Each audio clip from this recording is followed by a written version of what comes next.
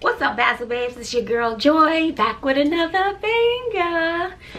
I just got home from church and Sydney stayed at church. But before I get into this video, which really isn't much, but my room is a mess. Look at this, y'all.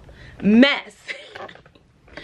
So before I clean up my room, it's just a few, this could literally take me about 10 minutes to clean. I already vacuumed really well last week. I don't vacuum every week. So how is your day going? Today is Sunday. I don't know when I'm gonna get this up. It may be Tuesday, it may be Wednesday, I don't know. But you know, I'm just going with the flow. How's your day going at this moment that you're watching this video? Or how did it go if it's at nighttime? You know what I mean, you get the picture. So anyway, I've tried out Sydney's church, which is predominantly white, and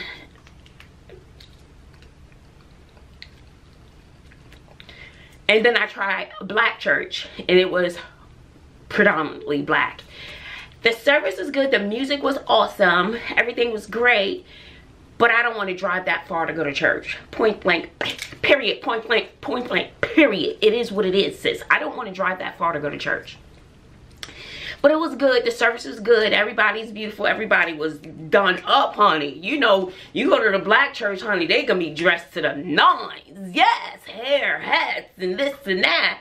And you know, the church and the choir director is just on it, honey. Yes, he is.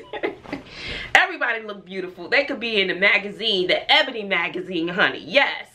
And then you have Sydney's church. You have a little bit of everything. You have sneakers, you have t-shirts, you have shorts in the wintertime. You have a little bit of everything. And when they say come as you are, that's what they do. They come as they are.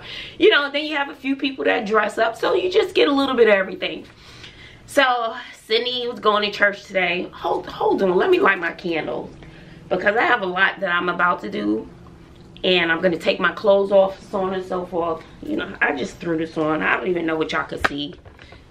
I do my wide leg slacks. Child, ain't nothing to see. So I'm gonna light some candles. Light my candles, okay? And so Sydney is doing confirmation. I don't know what that is. Something that you do after you get baptized. Some people do it before they get baptized. And you know, for 2020, I say let me do different things, you know. Let me start going to church. Maybe I'll get different results with my life. But you know, I just said, you know, let me just start going to church. That was something I wanted to do for me. So I've gone every Sunday since 2020. And I went to, Sydney went to her teen church today, and there are 3 different services on the campus where Sydney is. Okay, move this over. Got my candles going. I love my candles. And I'll put another candle over on this side, and I got everything going on. And my stuff I have to put back. I have to put things back exactly where I find them, because if I don't, I will never find this. So let me put this back. So before I get into this video, let me start taking my clothes off, and I'm gonna put my workout clothes on as well. But before I get into this video, give this video a thumbs up, like, comment, share, subscribe, and make sure you hit your post notifications so you know the next time I upload a video. I know a lot of people have not been getting notifications for my videos. I'm cold, y'all. So I went to another section at Sydney's church. Same church, but I went to another branch. How about that? And it was actually good. It's a smaller, so it's like they have the main church, which is big, and you know, it's a big part. So this one I think is a little more intimate, and then you have the teen section, which they have their own little building and stuff, and it's cute. They got a basketball court in there, everything, all types of video games. It's really nice. It makes you want, if you're a teen, it makes you want to go to church, and the fellowship is great. I think that's one of the reasons why Sydney fell in love with the church. You know, the fellowship is great. They gear the service towards the teenagers. So anyway, my little sweat towel for when I get on the treadmill. But, and I was like, oh, this is kind of small. You know, I'm sitting there by myself. I got there early since the girl's like, I'm always late. I was early. So I'm sitting there by myself, and I told Cindy it was fine. I said, because I have stuff to do, you know, on my phone or whatever. I had things I had to accomplish that I wanted to accomplish. So it wasn't a big deal that I sat there by myself and get my thoughts together, just taking a moment. It was quiet. They had the lighting. They had the candles. It's really nice. The ambiance is very, very nice. So I was like, you know, they start the service, lots of singing. You know, not really my kind of music, but it was good. They were great singers, you know. It was good, and they were getting into it and stuff. Well, I was like, okay, let's just see. You know, I'm here for the word. You know, I don't know what it is, but every time I go to the church, I want to cry. I don't know what it is. So I think I did cry. I was trying to be on a low key with it, and I did cry today. And then I had a good cry in my car. When I got home, I sat in my car for probably 30 minutes. So then, the preacher came out. I assume he was the pastor. He had on jeans, a t-shirt. Did he have on sneakers? I don't know. But he was jeans and t-shirt.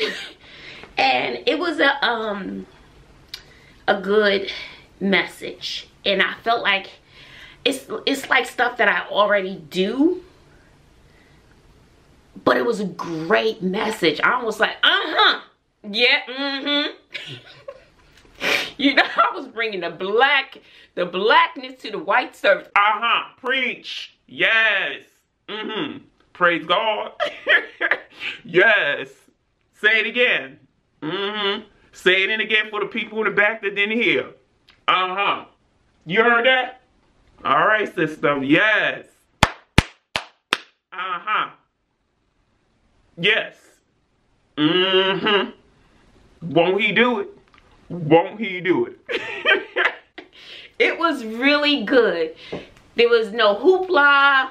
He did the service. It was done.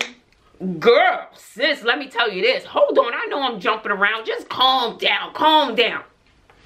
You know, I never have cash. Like, ever. I mean, I'm lucky if I have enough cash to go to Bobby's games, okay? So I think I had $2. And I was like, dear God, I kind of need this $2. But I'm going to split one of these with you because I know you can make it multiply. You can multiply this, okay? So I put $1 in there. When the, you know, when the little basket came to me, honey, there was a $100 bill sitting right there. I was like, oh, groceries. And I was like, what kind of money these people be making? They be throwing $100 bills in an offering plate. And my little dollar, I was embarrassed. But I just gave what I had. You weren't getting $2 of my dollars. You could have one. 50-50. I split it in half. I kept $1. I gave you $1. So that's how that's going down. One for me, one for you, and let's make things happen. Now, can we make this multiply like you do with the one? Sheesh. I was like, oh, good Lord, Lord. $100 bill. I was like, whoa, Jesus. So anyway, I was just like, ooh, who put that in there? Let me go sit next to you. Excuse me, miss. I'm squeezing in between y'all. How you doing? So, but the service was great, and it was about, the message was really, really good. So it's like you live your life every day. And some people pray.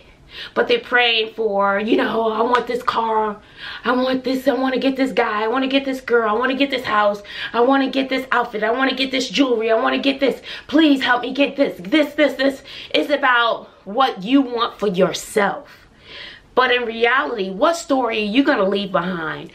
What do you want for others? What do you want that can help someone else? You need to pray for how God can help you be a better you by helping other people and not be so selfish. Does that make sense? So what do you want? What story do you want to leave behind? How do you want people to remember you? What are you going to leave behind? And that was the message. What are you going to do to make a difference in this world? And for me, I'm just talking for me, you have to find your why. You have to find your why. You have to find your purpose. If you don't have a purpose and you're not trying to leave an amazing legacy of positivity and things you want people to say long after, positive things you want people to say long after you're gone, then what was the purpose? I know I've had plenty of struggles in my life. You guys know that. I've shared it with you. I share it with the world. But ultimately, a lot of people question why I tell my story. I tell my story so I can be that God in life for someone else. I'm not successful, you know, where I've reached, you know, riches and all that stuff. But I can always say that I told my story. I told my truth. I know that my truth has helped a lot of people. I know that my struggle has helped a lot of people. I've told my story about my life growing up in Brooklyn and how it has encouraged other people, because your history is part of who you are, but what are you going to do with that history? And I've chosen to share my stories of perseverance, of overcoming with other people, to give them that strength to not give up, to give them that strength to keep going when they think they can't. Because look, I did it. I'm still living. Yeah, life has been hard as hell, but I did it. I'm still doing it. You know, I still, when I pray, when I pray for how can God use me to be that light for other people. Of course, I ask, for the financial burden to be lifted and all that stuff. But that, if it happens, it happens. It doesn't, it doesn't.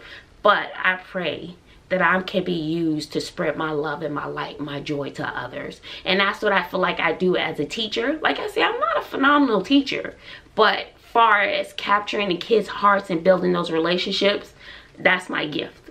And I feel as though even me touching the lives of some of my students is me serving, is me leaving that positivity in my hands of goodness and love and light on other people.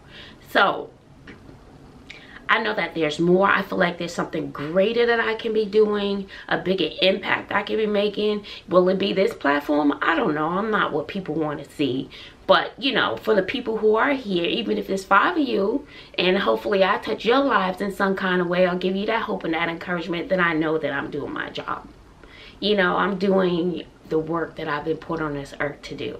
And I do feel that way. So my question is, what are you going to do to leave that amazing story long after you're gone? How are you going to make an impact on the world, or impact on somebody's life, or a whole bunch of lives? Like I would love to do. And then it had me thinking about my 2-year plan of what I want to do. I want to travel, see the world. But how can I use that newfound freedom to make a difference? I have a few ideas that I want to do. I still want to do something education-wise and reaching other children. But, maybe, do some, maybe join a Peace Corps. I thought about that. My friend talked about that. I was like, okay, let's do that. I never thought about that. Habitat for Humanity, go to, do more stuff like that. But the Peace Corps, and if I was to do the Peace Corps, but if I was to do the Peace Corps, I want to start here. I want to start in America. I want to start in the United States to help what we have here and then branch out. But I still want to have that opportunity to travel. Does that make sense? So, I don't know. So, the question is, with the time we have here left, what are you going to do with that time? Is it still just serving yourself and doing, and growing your masses, doing what pleases you and only you? What are you going to do to serve other people and leave that positive light on someone else? So that was the message in a nutshell, and it hit home for me. It was really a great message, and it was good. It was good. It made me really think about other things that I could do to make an impact on, whether it's my students, the world, telling more of my life story and perseverance and stuff, so on and so forth. So I don't know, so I just thought it was a great lesson. Thank you for hanging out with me. If you are still here, I know there are some people who just stayed to the end, and I appreciate that. I love you guys, and thank you for loving me, you know, through the good times, the bad times. I appreciate it all. And just think about and reflect on, how do you want to be remembered? What legacy do you want to leave behind? How do you plan to make a difference in the lives of others and be a service to other people? And what's going to be your story? What story do you want told? What story do you want to tell, and what story do you want told about you? So what is your purpose? What do you have a bigger purpose outside of you yourself? What is your purpose? And I kind of know what mine is. You know, I've been doing it for a while. I've always, you know, want to do for other people as much as I can with what I have. So, you know, even with this platform, even though it's not very big, hopefully one day it'll grow and I can reach and inspire and encourage other people and more people. That will be a blessing. Or even if I just touch the lives of one or two, that's a blessing to me as well. So with that said, you know, I'll talk to y'all forever. I thought about going live. I was like, nope, I'll be on here for 2-3 hours. Nope. Look, I'm gonna save y'all. I'm gonna save y'all. See, I'm thinking about y'all. All right, guys, I love you. Give this video a thumbs up, like, comment, share, subscribe. And don't forget to hit your post notifications. I hope you're having a wonderful, wonderful day, morning, afternoon, whatever it is for you. Until next time, later.